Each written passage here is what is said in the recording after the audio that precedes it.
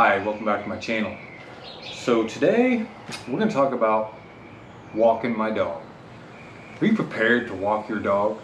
Do you even know what it's like to walk a Goldendoodle? Well, let me share you some of my experiences. So if you're familiar with some of my videos, you know I've got a couple dogs. I've got a really good laid back chilled boxer that's great, and then I've got this Goldendoodle, super cute, right? Amazing dog, love this dog. They both know our routine. They both know I get up, I have a little coffee, and then they know it's about time to go. So when I stand up out of my chair and head to get socks, they get all fired up and they're ready to go. So I use this tandem harness to walk my dogs. The big ones for Super Coop and the little ones for Harley. There we go. So this is how I walk them. All right. So we start off, as soon as we walk out the door, the boxer throws his ears up and he's on a mission. He's on a mission to walk. Man, this dude doesn't stray. All he does is both dogs know the route, and Harley the boxer's on a mission. He's here to walk, right? Now, he does get a little sketched out. He's willing to throw hands with any of those Christmas decorations. Man, he ain't taking no flack from Rudolph. That red nose or not, that dude will jack Rudolph up. So for all my neighbors, sorry. So Coop, man, he's all excited. He's ready to go, and he promises me he's gonna be a good boy. And before we hit the end of the driveway, he looks up at me, he's like, "Hey Dad, man, don't get mad, but I'm gonna do my thing."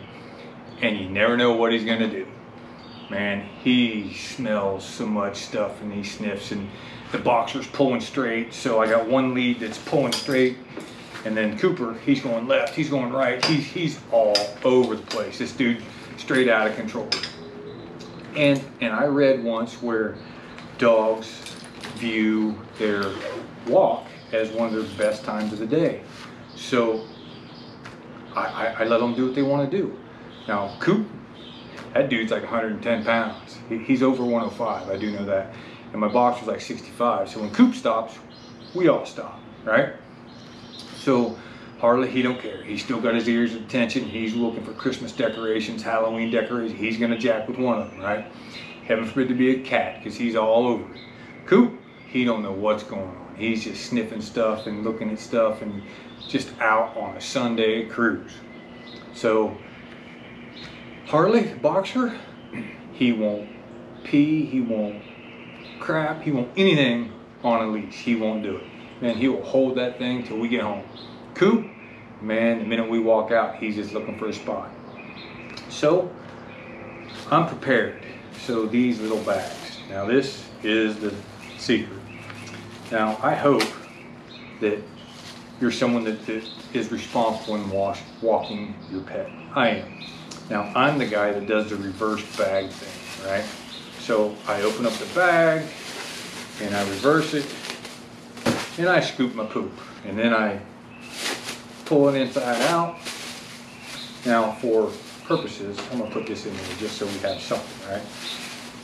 And then I give it a little twist here. Now, mind you, it's 5:30, 6 o'clock in the morning. Coop just provided this sample for me, and it's soft, and it's wet, and it's smelly, and oh, it's the pleasure of my day.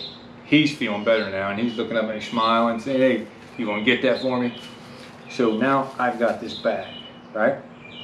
So I have this tandem leash, and I'm right-handed, so I put my hand through there, and I grab the leash. Remember, I got a 110-pound doodle and a 65-pound boxer.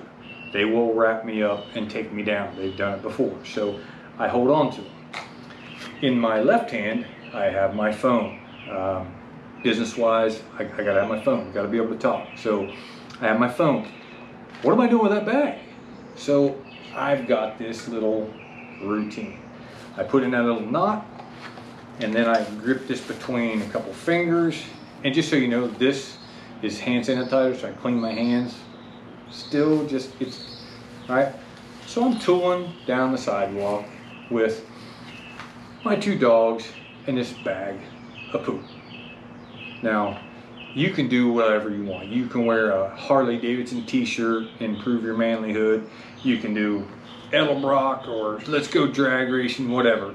But how tough are you when you got a bag of poop in your hand? It is what it is. And so we're just tooling down the street. And then Coop does his thing. He goes left, he goes right. And every time he goes left and right, remember these leads right here, this thing's doing this, right? So how tough are you when you got a bag of crap slapping around? Do you know how strong these bags are?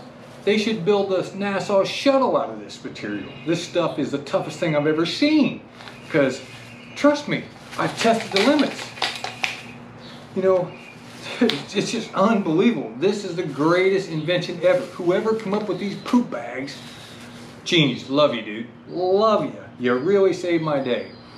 So typically my dog goes within the first couple blocks of the house. And then I've got to go 1.2 miles before I get to the park. And the park is where I drop this into a trash can. Now the sanitation worker at the park, man, you on your A game, bro, because that trash can is full 7 days a week. We drop off a stool samples of poop. So if you're walking a dog and you got one of these, man, have your plan together. Don't be a guy that just leaving around, right? So you can only be so tough with a bag of poop flopping around, all right? So keep that in mind when you're walking your dog. Otherwise, it's a great day, all right? Hope you enjoyed the video. Stay safe. Have a great day. Love your pet.